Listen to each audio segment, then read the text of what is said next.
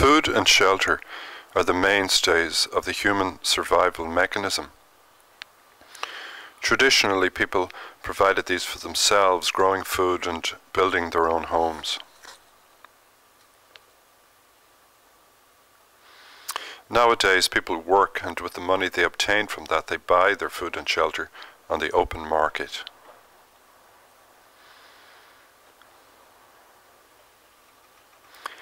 When people express a wish to distance themselves from the modern way of life and to begin living more sustainably, they have to re-engage with the processes of growing food and of creating shelter.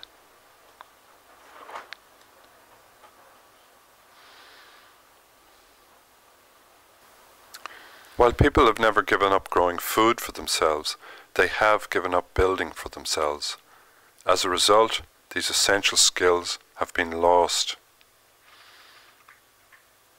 Learning how to design and construct a small building is the best way of recovering lost shelter-making skills. EconoSpaceMaking leads you through this process from conception to built reality. EconoSpace is an abbreviation of the words economical space. Econospaces are small buildings which can fulfill a range of everyday needs.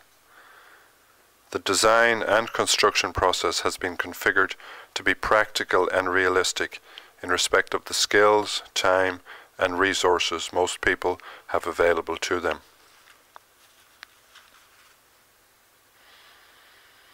Almost all modern building activity is subject to legislative control administered by local authorities. This means that normally one has to obtain some form of permission in order to build something.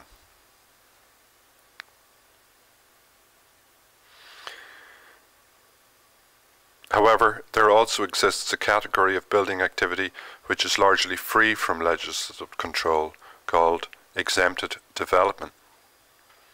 Exempted development is designed to facilitate small-scale works within the boundaries of existing properties, for example, the building of a shed or a studio behind an existing house. Generally, there are limits to the floor area, the height, position, and the use to which such small buildings can be put. In some cases, a building of 25 square meters can be constructed with a ridge height of 4 meters, which is quite a substantial size. Even a building of 10 square meters, if it is well thought out, will facilitate many different uses and could be constructed very economically indeed.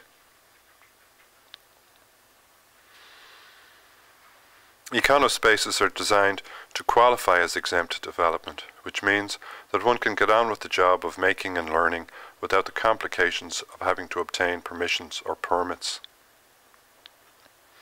Learning how to design and construct small buildings is essential for anybody wishing to embrace a sustainable way of life. When these skills have been mastered, a person can then confidently tackle into the more demanding task of creating larger buildings.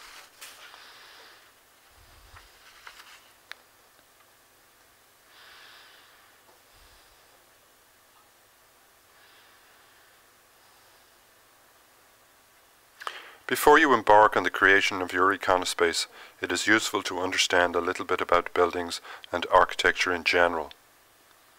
Buildings are made of two essential parts. The first of these is the outside, or the building fabric, comprising walls, floor, and roof. The second part is the inside space, which is enclosed by this building fabric. This is the most important part of any building, because generally it is where life is lived. The fact that buildings are made up of these two essential parts, an outside and an inside, makes buildings very much like ourselves.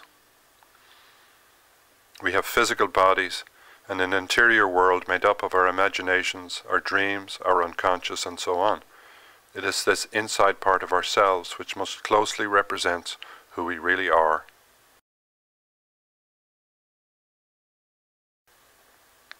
The same is true of buildings.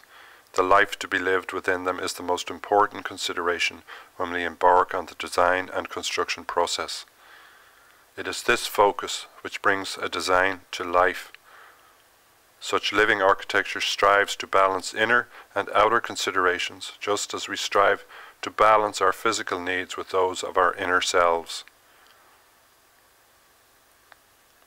Sustainable living shares a similar goal: harmonization with the physical world and with the inner mysteries of life.